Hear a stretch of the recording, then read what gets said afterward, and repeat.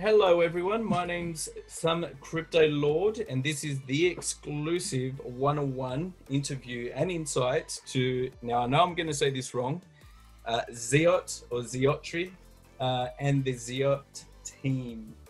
The person that we have here today, everyone knows his name is Owl or APOC or however you want to say it, whatever you want to say. Guys, welcome. Owl, how are you doing today? Pretty good. Thanks for having me. Definitely glad to be here. I mean, it's been a long time coming, 3 weeks, pretty much. But yeah, it has been a long time coming. People have been wanting to know, a little bit more about what you're doing. We've even had people trying to fish for answers. Who knows? Maybe copy pasta, anything like that. So yeah, tell me about yourself. Tell the people about Owl. Absolutely. And I definitely agree. There's been an air of mystery about the project and about myself and about kind of the rotating faces that they see around the community. I am an old school Linux junkie. I was working on modems back in the 90s, helped build the original framework for the internet, and now I am working in cryptocurrencies. So working in cryptocurrencies, when did you first get into cryptocurrencies? Can you tell the people about that? Yeah, I mean, everybody in my circle definitely knew about Bitcoin and kind of the emerging cryptocurrency market as far back as 2010, 2011. And it's actually funny because one of the guys on my team, I actually bounced the idea off of mining Bitcoin back in, like late 2010, early 2011. And he told me that the ship had sailed on that one. So we ended up passing on that side hobby, of which we don't talk about that anymore. Yeah. But yeah, I've definitely had my eyes on Bitcoin since the very, very early days, and watching it go from $30 to $600 and then back down has been an emotional roller coaster, to say the least. Yeah, I think most people in the space now, they have been through that little bit of an emotional roller coaster. Whether you were here from 2010, 2011, or even if you're someone who's been here over the past six to 8 months. There's Absolutely. been quite a bit of ups and downs. I mean, even with the DeFi market. I still personally think there's only, a very small percentage of people who've been in crypto that are inside the DeFi market now. So, but hey, that's my opinion. That's what I'm looking at. Right. I mean, even with our own coin, this thing started off at 80 to 1200 and then back down to 200. And I mean, it's a volatile market. Absolutely. Now, for the people that are out there, DeFi or DeFi or how decentralized finance, what's your understanding? Can you explain it a little bit more for the people who don't have a complete understanding of it? Yeah, I mean, DeFi really to me is, putting more logic into the actual smart contracts that run on the Ethereum network. And I think that although this is popular on the Ethereum network right now, over the next 12 to 24 months, I think we're going to see this propagate out into other chains and become much more chain agnostic, which will be interesting to see if, atomic swaps or cross-chain activity really picks up as a result of actually having a useful network running between them because of the layer 2 applications that run on these chains that aren't agnostic right now.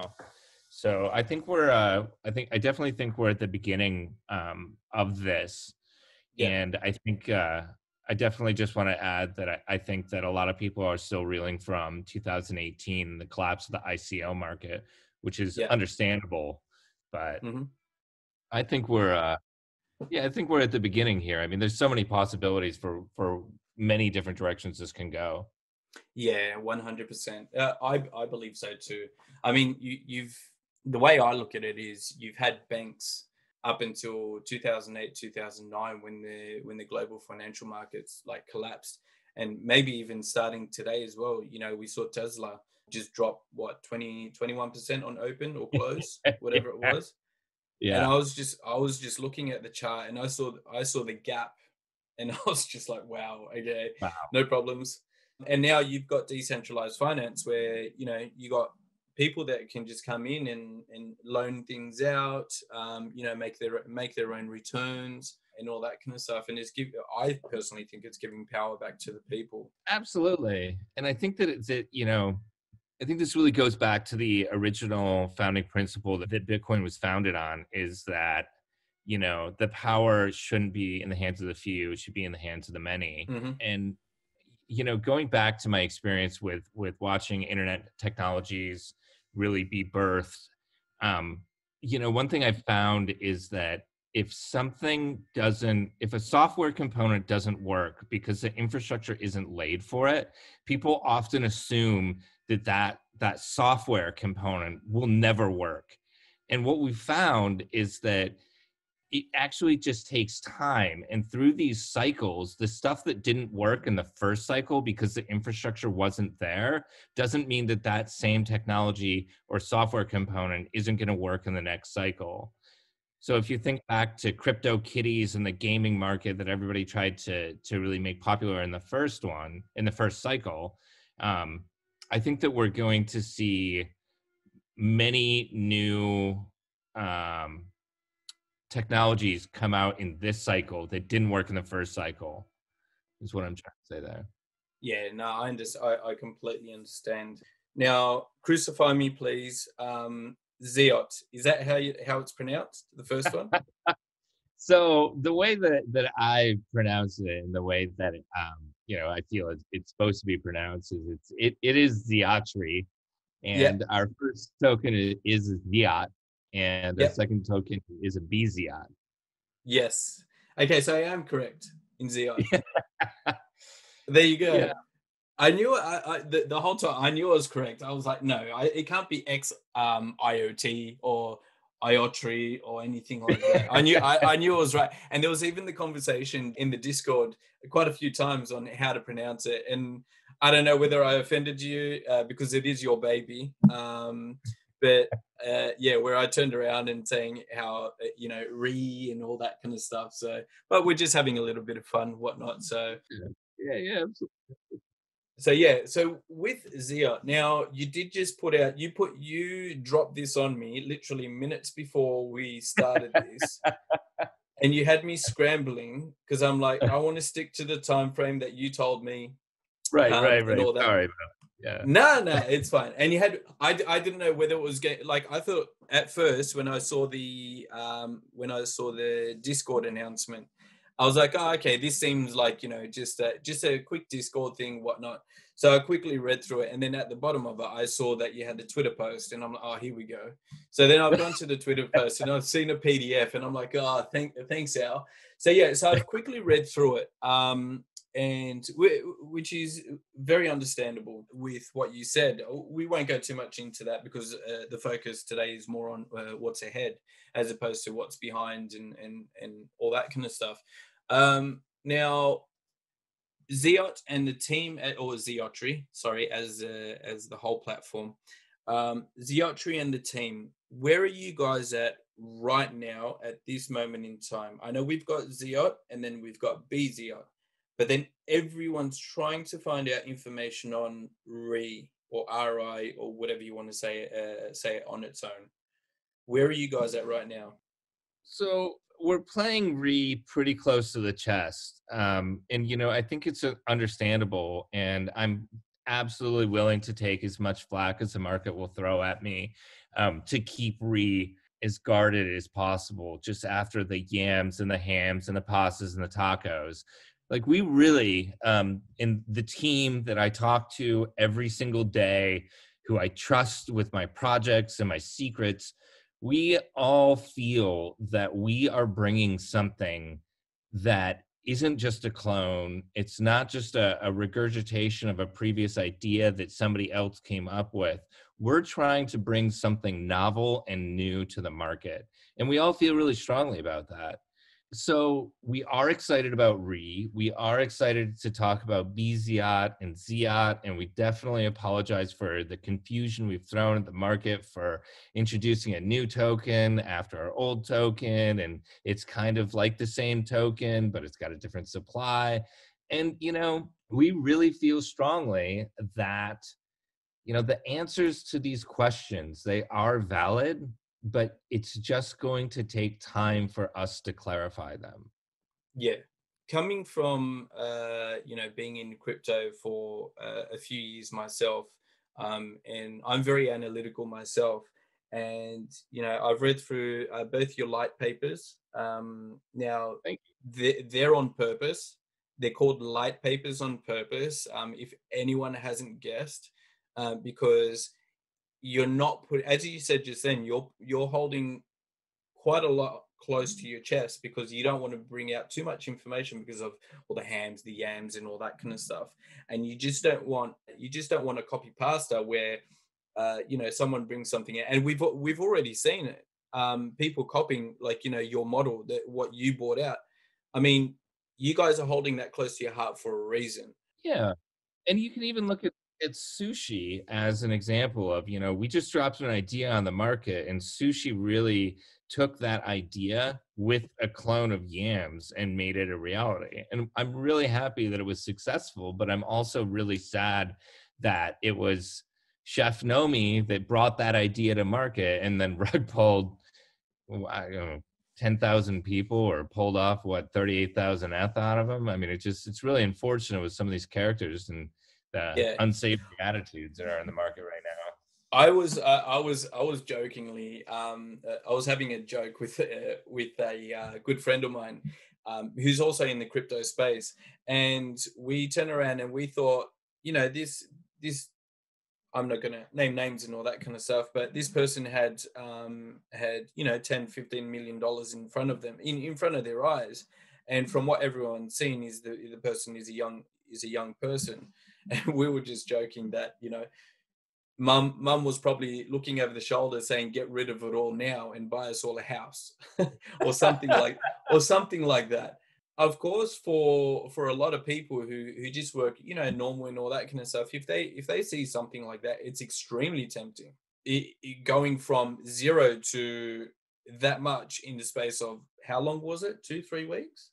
2-3 weeks, yeah. I mean, it came out after our first airdrop, and it's already done before our platform release. So, And thank you for the airdrop. For those people out there, I don't know, we're going to go into this as well. For those people out there that keep saying, the S word, and all that kind of stuff, I mean, you guys don't realize Owl and whoever else was involved dropped 15 XIOT to, how many was it? 153 people? it was 153 just random people that happened to see the tweet or join the Yeah. Discord, or it was And at the yeah. height of it, but there was like almost 17 grand or 18 grand or something like that. Like, it's just like, I don't think people realize. And then they're like, "Oh yeah, but they no, there's still scammers and all that kind of stuff." And it's like, hang on, but who provided the liquidity for all these guys to sell to? Even the Yeah. guys, at the start who thought, "Oh yeah, sweet, it's just another airdrop. Let me just get rid of it," and they got rid of it for $10 each. They still got, how much is that? Well, there's still $150. Yeah, I mean, when you look at the airdrop market right now and what some of these guys are doing, they're trying to push out airdrops for $25 or $50, and it's actually funny because right after our airdrop, Kyle Samani tweeted out about how if you're going to be a successful DeFi project, you need to give away 50% of your token's equity to the market, and that's definitely something that we already had in mind before we launched the Xiotri project. Yeah. But yeah, I can definitely say that, one of the best moments in the best moments of this project has been just some of the heartfelt messages that people have sent me with regards to like not being able to pay their car insurance or their rent or their meals. And that XIOT airdrop like was life changing for them. Like there was one guy who bought his mom's mortgage and He paid her mortgage for 3 months, wasn't it? Or something paid like her that. mortgage for 3 months, still bought himself like $15,000 worth of computer parts, and then paid Wow. like $5,000. Yeah, it was insane. I mean, it was just insane. And that really, I could definitely say that that reaction definitely like resonates with me. And it would be easy to turn this project into a pre-sale, pre-mine, full-on greed, take advantage of the market, and that's just not who we are. That's just Yeah. not what we're interested in. I mean, we're definitely just want to play this one straight and narrow. Yeah, I think the people in the social media platforms and the discords and all that, I think what they've seen from you now, albeit sometimes some messages can get seen differently from certain people, and everyone, we did speak earlier, everyone is different, and everyone takes things on differently.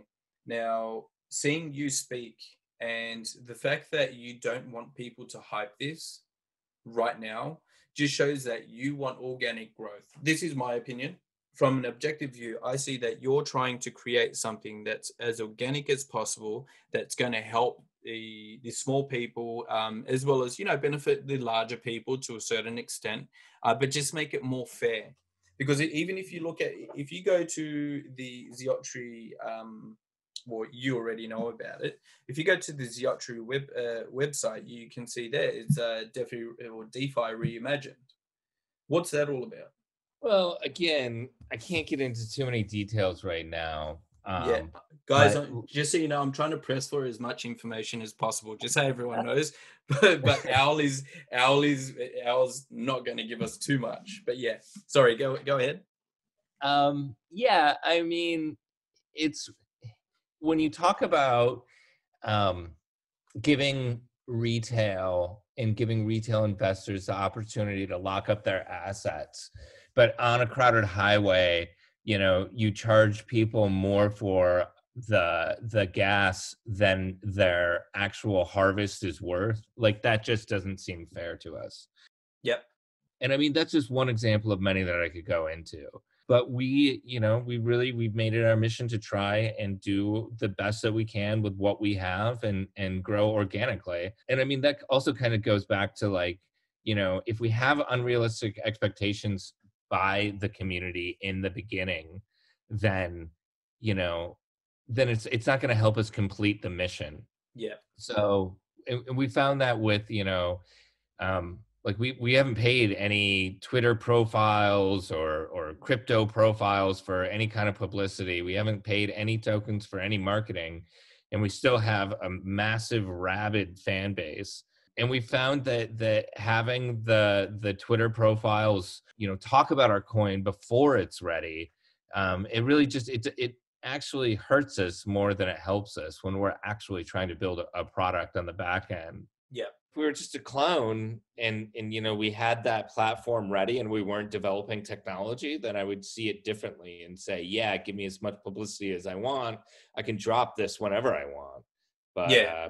Yeah, it's just not the case. So And what you touched on there, where you had where you spoke about larger Twitter personalities tweeting about it, and you weren't ready for that. I don't think some of the team were ready for that.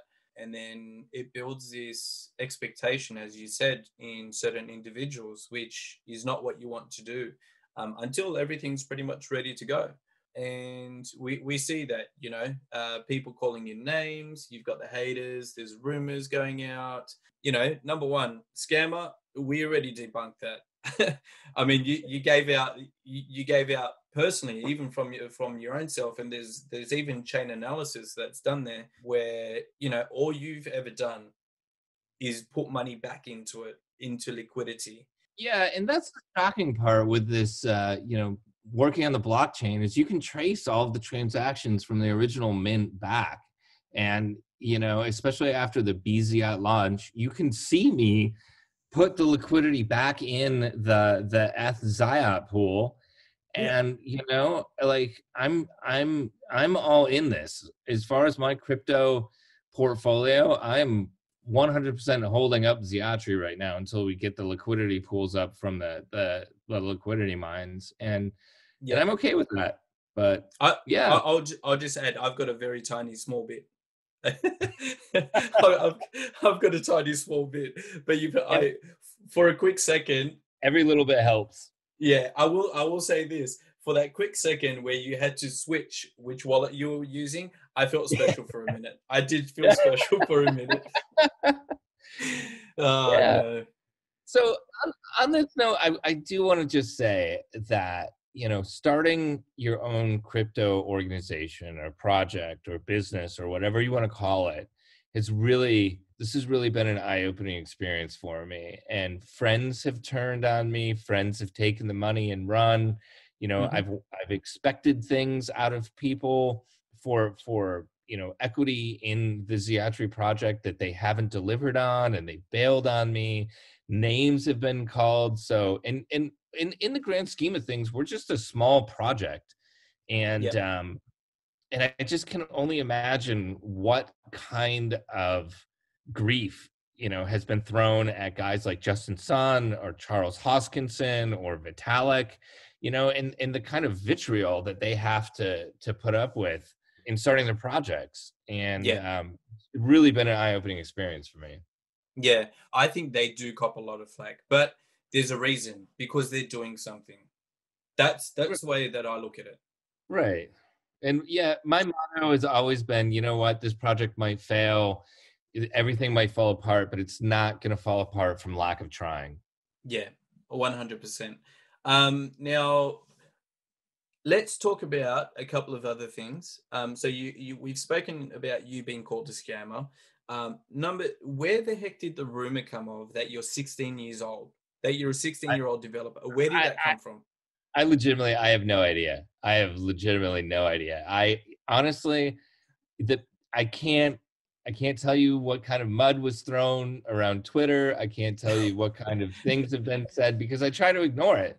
And Yeah, you know, it's just it's not beneficial to me to let that kind of um, just miscreant behavior gets stuck in my head, and I'm not gonna slow down as a result of one guy mad about our light paper, or you know, one guy mad because we aren't moving fast enough. Like, you know, this is about something bigger than one person who bought our tokens and who could have exited profitably.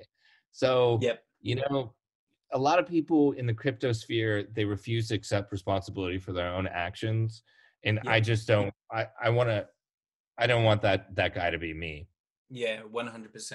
And you know what, that's your that's the way that you deal with things and stuff like that. So I mean, there's people that go out there happily, and we all know it.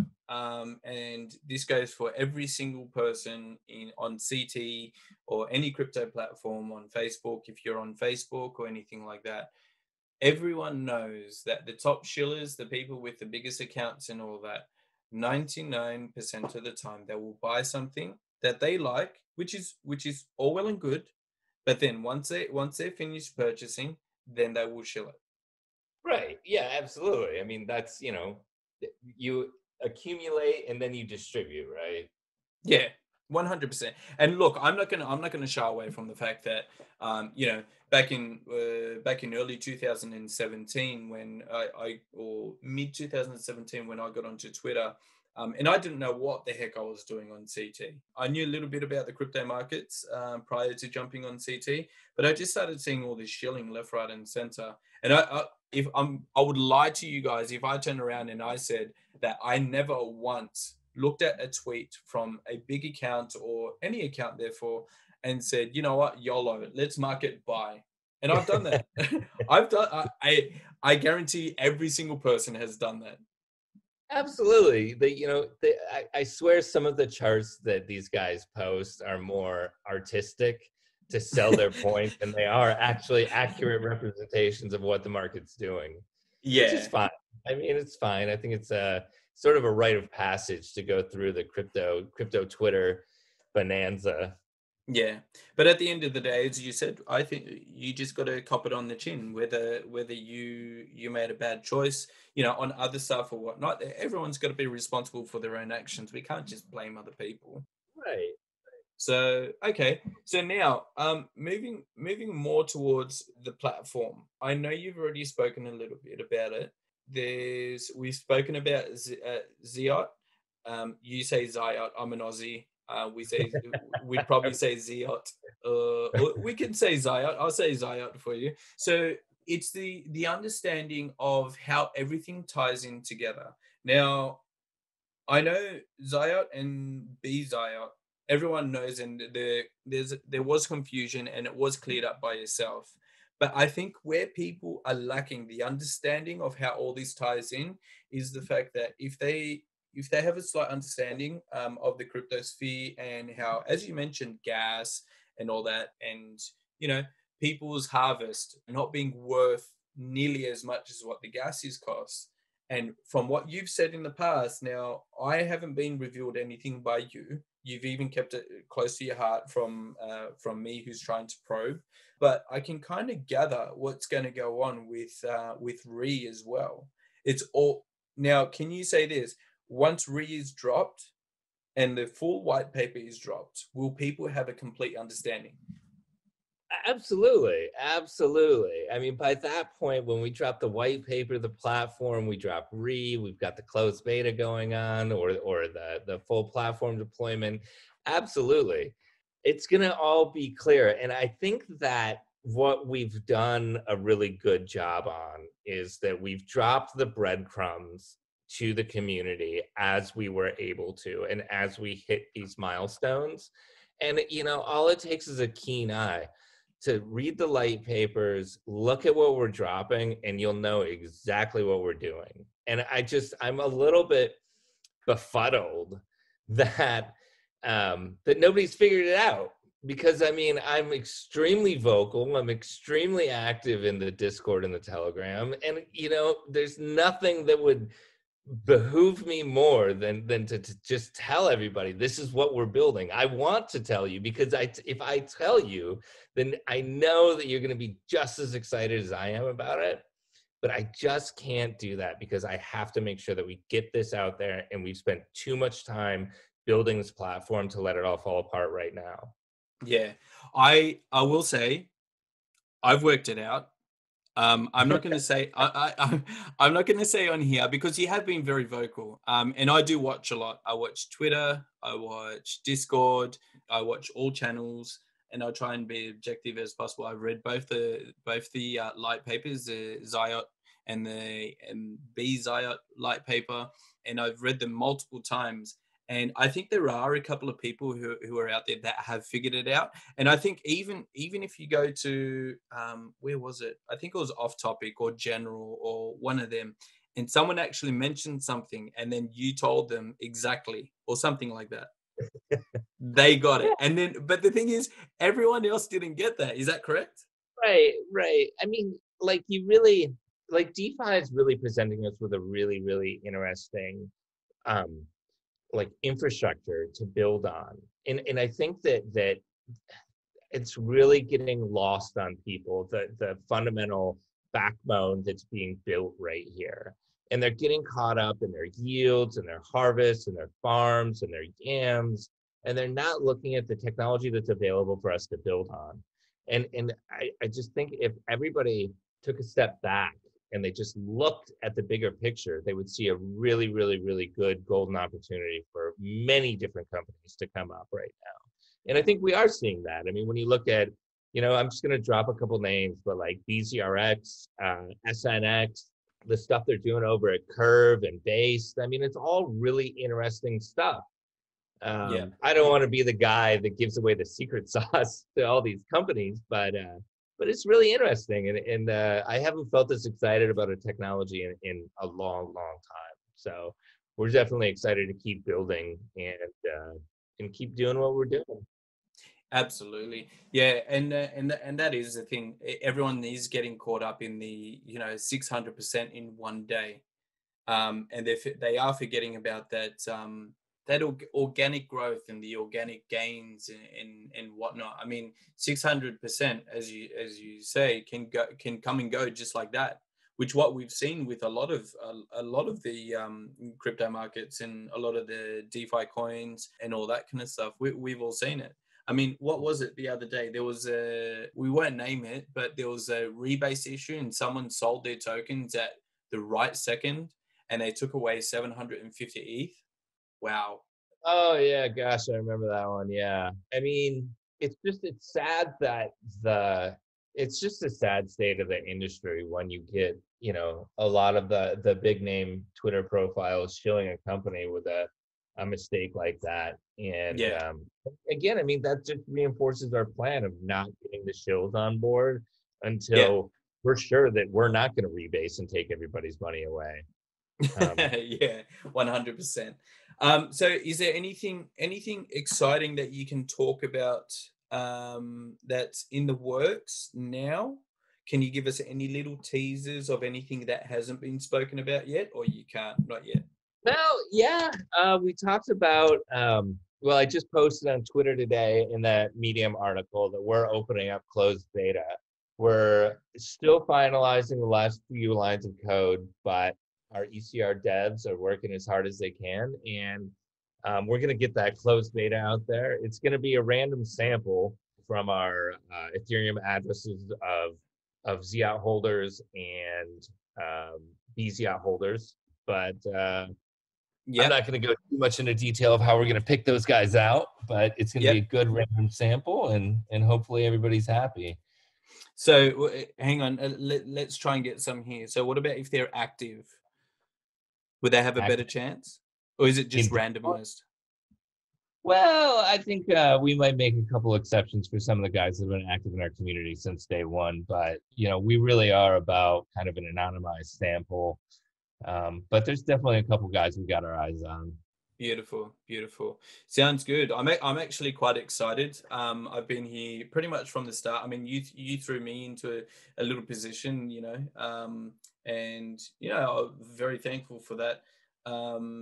And excited to see what's to come. Plenty to come. I did see you did post on the Discord that in the next week or two. So you'll have the closed beta, and then also possibly the platform launch, which I think everyone's pretty excited for. Moving forward, let's keep an eye on XIOT, guys. You know what or how to say it now. It's XIOT. It's not XIOT or anything like that. Really excited for Re as well. And apart from that, we should do this again sometime soon. If not, hopefully maybe one of the larger accounts can get you on, and try and press you for a little bit more information. Maybe you'll be more willing with them, but who knows?